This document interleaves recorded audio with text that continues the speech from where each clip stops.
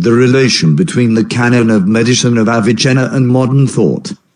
Considerations are not wanting which entitle the canon of medicine of Avicenna to an esteemed position in modern thought. In the first place, there is the outstanding intellectual culture of the Saracen Empire during the period of history to which Avicenna belongs. Secondly, in the case of much of his teaching, it may be said that the difference from ours is largely only that his speech is alien, and is apt to be misunderstood. These days, the great complexity of the language with which we express our scientific thought corresponds with the intricacy of the instruments wherewith facts are elicited. Thirdly, many of the advances of modern times offer solutions to the very theorems and propositions of former times. Finally, ideas are to be found in his work which provides suggestions for useful research in the future. The importance of idea over material achievement is not to be forgotten. The achievements of any age are subject to decay with the lapse of centuries, but the ideas which gave rise to them remain living through all cycles.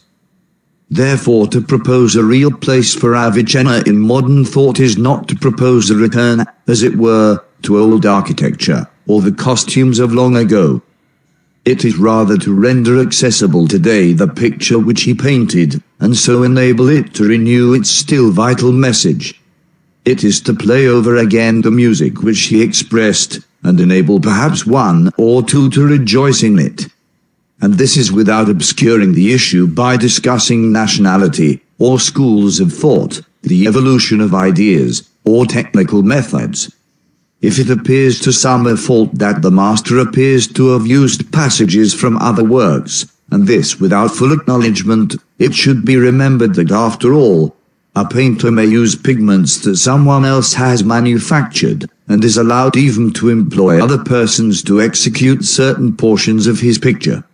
Indeed, even after his decease, it is not improper that some may have been entrusted with the delicate task of touching up faded portions of the canvas which he bequeathed.